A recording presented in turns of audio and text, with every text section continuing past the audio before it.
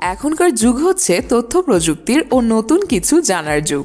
প্রত্যেকটা মুহূর্তে কিছু না কিছু নতুনভাবে আপডেট হচ্ছে, আর এই সকল বিষয় সম্পর্কে আমরা আপনাদেরকে আপডেট রাখি। আজ আমরা কথা বলবো রোবোটিক ইঞ্জিনিয়ার নিয়ে। ইন্টারন্যাশনাল ফেডারেশন অফ রোবোটিক্সের রিপোর্ট অনুসারে বর্তমান সময়ে রোবোটিক্স খুব দ্রুত গতির একটি বৈশ্বিক ব্যবসায় পরিণত হয়েছে। 2014 সালে পৃথিবী জুড়ে প্রায় 2,30,000 রোবট বেচাকেনা হয়। এই সংখ্যাটা এর পূর্ববর্তী সংখ্যার চাইতে প্রায় 3 গুণ বেশি ছিল। 2014 সালের শেষের দিকে শুধুমাত্র চীনে রোবটের সংখ্যা ছিল 1,80,000, যেখানে ভারতে ছিল মাত্র 12,000 রোবট।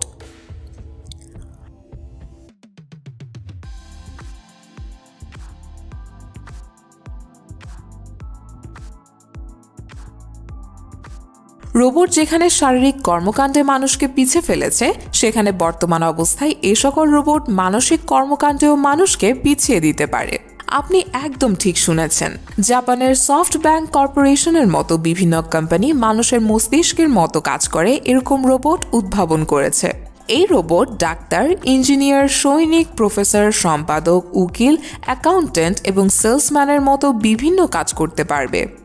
এগুলো সবকিছু দেখার পরে এটা বলা যেতে পারে যে রোবোটিক্সের ফিল্ডে ক্যারিয়ারের সম্ভাবনা অনেক বেশি ভালো। এখন কথা বলবো স্পেশালাইজেশনস অফ রোবোটিক্স নিয়ে। Number 1, artificial intelligence. Number 2, signal processing.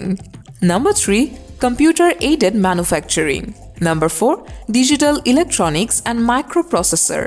Number 5, medical robotics. Number 6, automation. Number 7, air traffic management system. Number 8, micro robotics. Number 9, robot motion planning. Number 10, biocybernetics. এর সাথে সাথে আমরা এখন জানবো রোবোটিক ইঞ্জিনিয়ার সবার জন্য সব ধরনের তথ্য। তো চলুন সবার প্রথমে আমরা জেনে নেই এই রোবোটিক্স আসলে কি। রোবোটিক্স বিজ্ঞানের অন্তর্গত মেকানিক্যাল এবং কম্পিউটার ইঞ্জিনিয়ারের সমন্বিত প্রয়োগ, যার মাধ্যমে রোবটের ডিজাইনিং, তার সংরক্ষণ, নতুন অ্যাপ্লিকেশনের বিকাশ এবং অনুসন্ধানের মতো কাজ সংযুক্ত করা হয়। রোবোটিক্সে ম্যানিপুলেশন অর্থাৎ প্রসেসিংয়ের জন্য কম্পিউটার ব্যবহার করা হয়। রোবোটিক্স ইঞ্জিনিয়ারিংয়ের শাখায় বেসিক ইঞ্জিনিয়ারিংয়ের সিদ্ধান্ত এবং রোবটের বিকাশ তথা প্রয়োগ করার জন্য বিভিন্ন ধরনের দক্ষতার প্রশিক্ষণ দেওয়া হয়। এর মধ্যে design instruction, operation testing, system maintenance, repairing এর মতো জিনিস থাকে। রোবোটিক্সে 4 ভাগে ভাগ করা যায়।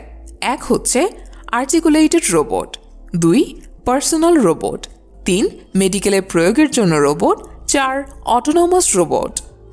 এর মধ্যে সবচেয়ে বড় শ্রেণীর হচ্ছে আর্টিকুলেটেড রোবট, যেটা সাধারণ প্রোগ্রামের রোবট, যার প্রয়োগ সাধারণত উৎপাদন ক্ষেত্রে বিপুলভাবে করা হয়ে থাকে। সাধারণত নির্মাণ প্রক্রিয়াকে ত্বরান্বিত করার জন্য আর্টিকুলেটেড রোবট ব্যবহার করা হয়। রোবট অ্যাসেম্বলিং, কাটিং তথা অটোমোবাইলের বিভিন্ন পার্টস লাগানো কাজ খুব দ্রুততার সাথে করে। এখন যদি বলা হয় যে আসলে এর ভেতরে শেখার কি আছে, তো বলতে হয় রোবোটিক্সের ভেতরে আর্টিফিশিয়াল ইন্টেলিজেন্স বিষয়ে পড়াশোনা করতে হয়। এটি কম্পিউটার বিজ্ঞানের ওই শাখা যেখানে শেখানো হয় যে কম্পিউটারের মধ্যে মানুষের মতো বুদ্ধি কিভাবে আসতে পারে। আর্টিফিশিয়াল ইন্টেলিজেন্স বানানোর কারণ হচ্ছে যেন এগুলো খুব সহজেই যে কোনো সমস্যার সমাধান করতে পারে। এখানে রিসার্চের 2টি প্রধান ধারা থাকে। এক হচ্ছে জৈবিক, যে এই বিচারের উপর থাকে যে মানুষ হচ্ছে সবচাইতে বেশি বুদ্ধিমত্তা সম্পন্ন, এজন্য মানুষদের অধ্যয়ন করা হয় এবং তার অনুকরণে রোবটের বিভিন্ন অঙ্গ প্রত্যঙ্গ তৈরি করা হয়, যা আসলে একজন মানুষের নকল রূপ।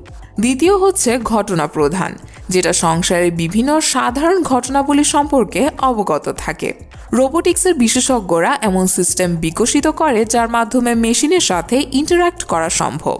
কোয়ালিফিকেশনের কথা যদি বলা হয়ে থাকে, তাহলে রোবোটিক্স হিসেবে কাজ করার জন্য ইঞ্জিনিয়ারিংয়ের ডিগ্রি থাকা খুবই দরকার।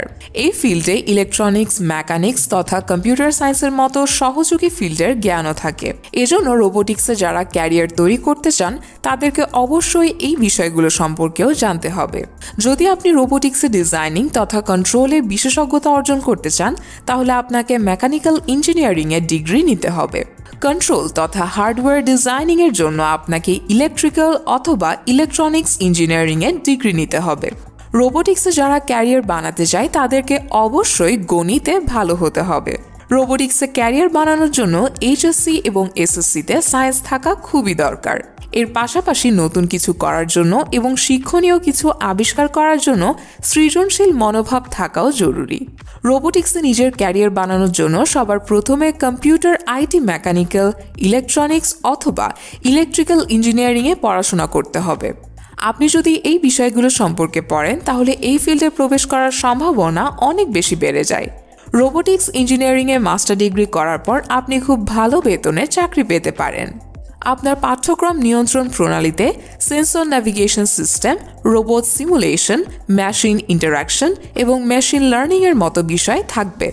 বিশ্বে এই সাবজেক্টের জব অপরচুনিটির কথা যদি বলা হয় তবে onetoonline.org এর মত অনুসারে 2014 সালে প্রায় 137,000 লোক রোবোটিক্স ইঞ্জিনিয়ার হিসেবে কাজ করত।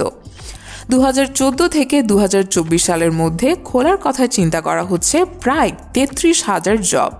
2015 সালে রোবোটিক্স ইঞ্জিনিয়ারদের বেতন প্রায় $95,900 ছিল।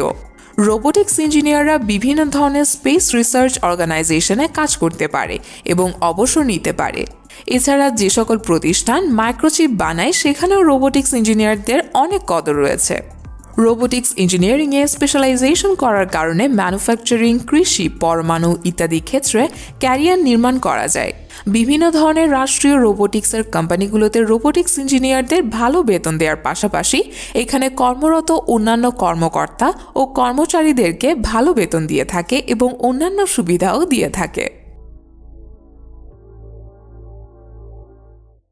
আশা করছি আজকের ভিডিওটি আপনাদের জন্য অনেক উপকারী হয়েছে। ভিডিওটি ভালো লাগলে লাইক দিয়ে পাশে থাকবেন এবং ভিডিওটি কেমন লাগলো তা জানানোর জন্য অবশ্যই একটি কমেন্ট করবেন। এরকম আরও ভিডিও পাওয়ার জন্য আমাদের চ্যানেলটি সাবস্ক্রাইব করে পাশে থাকা বেল আইকনটি বাজিয়ে দিন। দেখা হচ্ছে পরের ভিডিওতে।